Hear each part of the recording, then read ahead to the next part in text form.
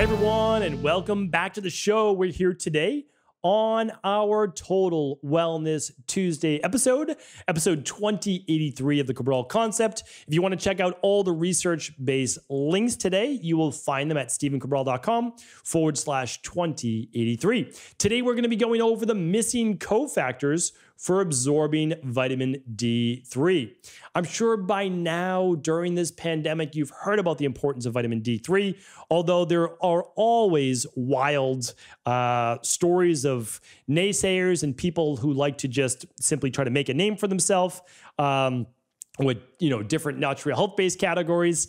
There are tens of thousands of studies on vitamin D3 showing how important it is for not just the immune system. So vitamin D3, rightly so, gets a lot of notoriety for the immune system. But vitamin D3 is essential for building healthy and strong bones. That includes young children as well as adults as well. So we know that it's needed for the immune system. We know that it's needed for bones. It's needed for your metabolism. It's needed for weight loss. It's needed for your vision, right? Your eyes. It's needed for putting muscle on and a nice metabolism. It's needed for your thyroid, which regulates overall metabolism. Vitamin D has been known, clinically proven, to help prevent cancer. So when we look at this, we have to understand is that vitamin D is used in almost every single process inside of the human body. And that is because we get it and have been meant to get it every single day from the sun. So as human beings, we have been somehow told now over the past few decades that the sun is bad for us, that we need to stay out of the sun, that we shouldn't get a tan. And, the truth is that nothing could be further from the truth because yes, you don't want to get a sunburn. Yes, you don't want to damage your skin in that way. But the way that we metabolize vitamin D the best is actually direct exposure to sunlight.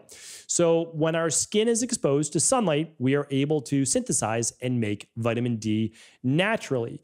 And that's why it's called the sunshine vitamin. The problem is with all the sunscreens that we wear, the hats that we cover up with, the sunglasses that we put over our eyes, the inside, we stay inside all day long, that we're typically not getting a tan. So a lot of people believe because it's summertime and whatever part of the world you may be living in, that you're getting enough vitamin D, or you see sunlight outside, so you're getting enough vitamin D. But it's not the case. You actually need to maintain a tan in order to have proper levels of vitamin D.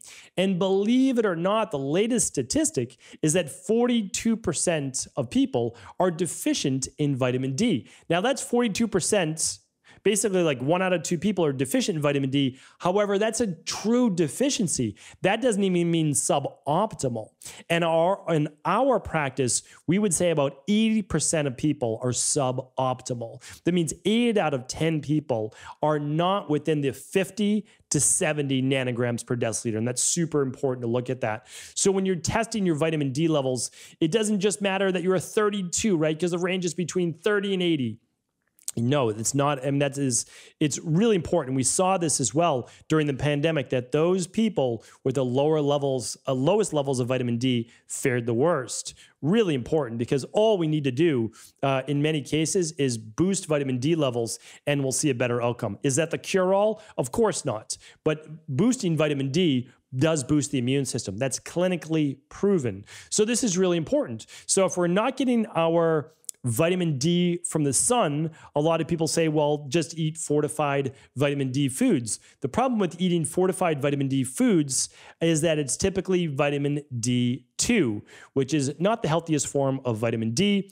It's much harder on the liver and certainly a lot more synthetic, nothing that I would necessarily recommend. I recommend vitamins that are more bioidentical to what you would receive from nature. And vitamin D3 is one of those. So basically there's vitamin D1, vitamin D2, and there's vitamin D3. We recommend vitamin D3. Now again, you can get your vitamin D from whatever source you choose to. If you're able to get it from the sun, great. I recommended a vitamin D lamp that's not for tanning, but you can actually get vitamin D from it. You could certainly use that, but you do have to test your levels. That's extremely important. If you're not testing your vitamin D levels, then you don't actually know if your vitamin D levels are adequate or not. And I'm not sure if it's this week or not. You would have heard an intro if it was this week, but we're actually trying to give away vitamin D lab tests because we believe it's that important. Remember, the company that I founded, Equalife, is a mission-driven company. It puts people over profits. If we are able to better invest into our community, into our people, to teach them, they will teach then further in future generations to come. So the more knowledge we can get to people, of course, the more that we want to do. But you have to test your vitamin D levels. And if you're testing your vitamin D levels, ask your PCP if you're running through your PCP.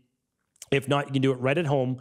You can just go to stephencabral.com/labs and you'll be able to find a vitamin D test right there. You can do it right at home. And you want to look for 25 hydroxy vitamin D. That's what you're looking for, right? That's the lab test. And again, you want to be between a 50 and a 70. That's ideal. If you're over 80, it's too high unless you're working with a healthcare practitioner. It's pushing the immune system too much. It's most likely bringing too much calcium into your bloodstream.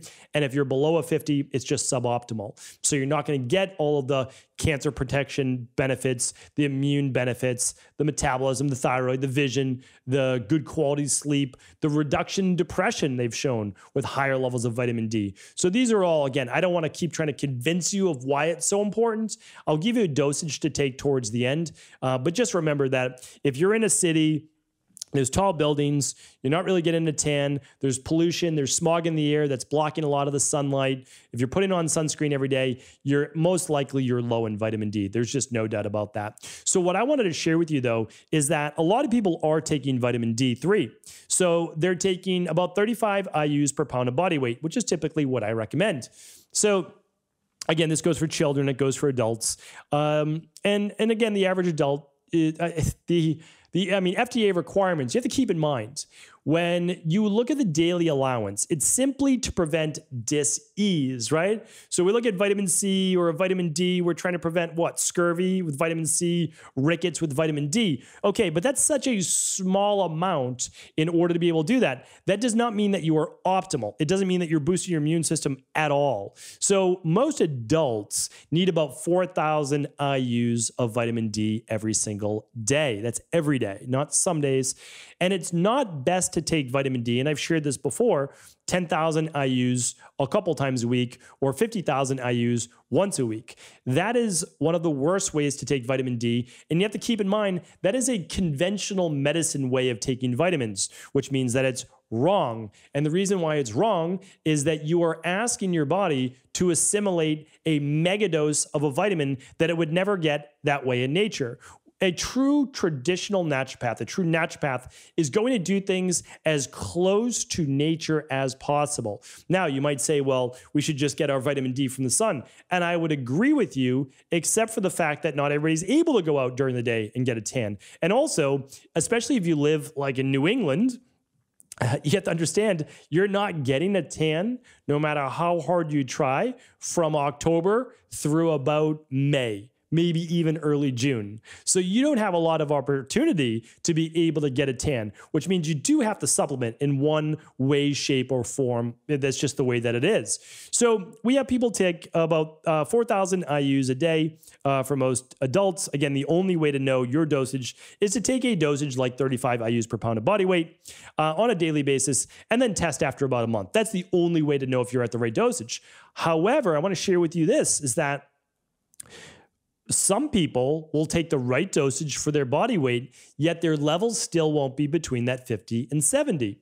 So like, for example, I've got my daily nutritional support right here, right? So in this, you've got about 400 IUs of your vitamin D, and I take 4 drops a day. So that's 4,400 IUs of vitamin D a day. So that's adequate. That's great for my body.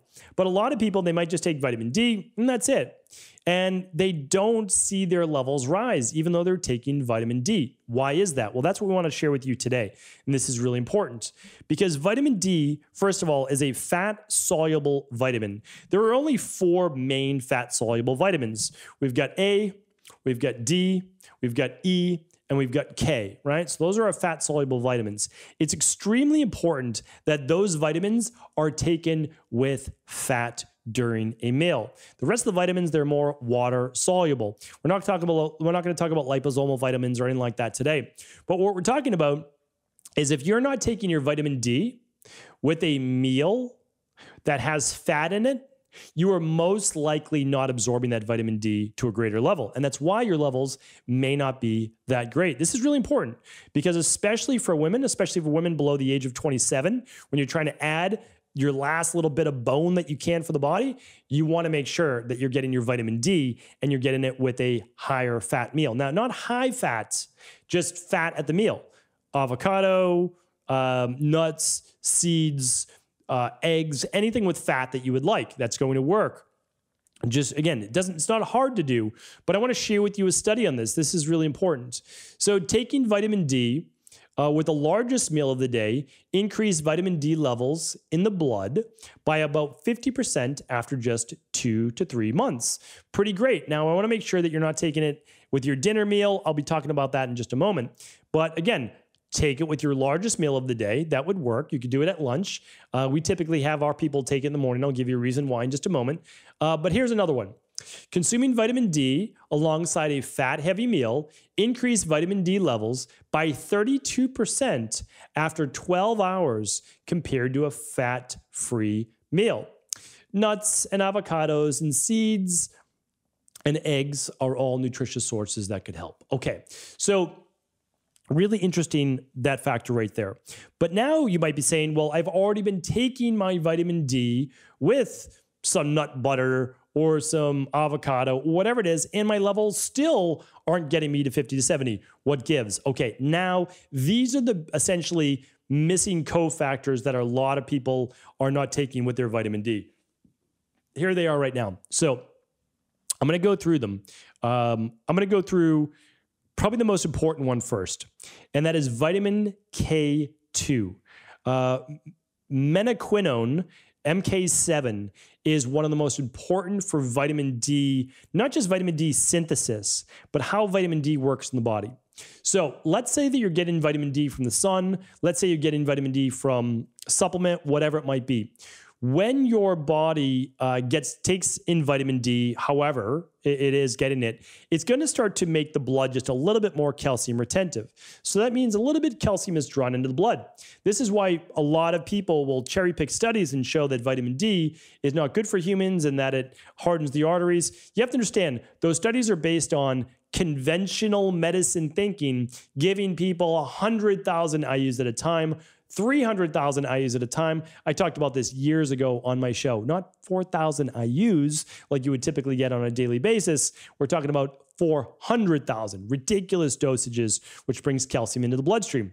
But if you even understand that part, and you were to take a vitamin that contained vitamin K2, MK7, which is a more absorbable form, what happens is your body then is able to prevent calcium buildup in the arteries because MK7 will help to remove it from the arteries. So again, you can take it with a daily activated multivitamin, something like the daily nutritional support, which already has vitamin K1 and MK7 in it. That's why you don't necessarily need to take a vitamin D with extra vitamin K if your daily activated multivitamin or your daily nutritional support already has the MK7. Really important, but that is going to allow you to improve bone mass, keep the calcium out of the arteries, etc. All right, the next one is omega-3s. You might say, how do omega-3s help with it? Well, omega-3s are used along with vitamin D for a lot of the other anti-inflammatory based components of how the immune system works and how the immune system stays regulated. So this has everything to do with Th1 and Th2 immune dominance, allowing the body to stay much more balanced at a naturally healthy anti-inflammatory level. I'm trying to say that the proper way for the FDA. So that's really, really important as well. Zinc is another one. You may have heard of zinc before, but this is a vital role in terms of bone, muscle, vision that vitamin D interplays with as well. The next two you may not have heard about as much, and that is boron and iodine.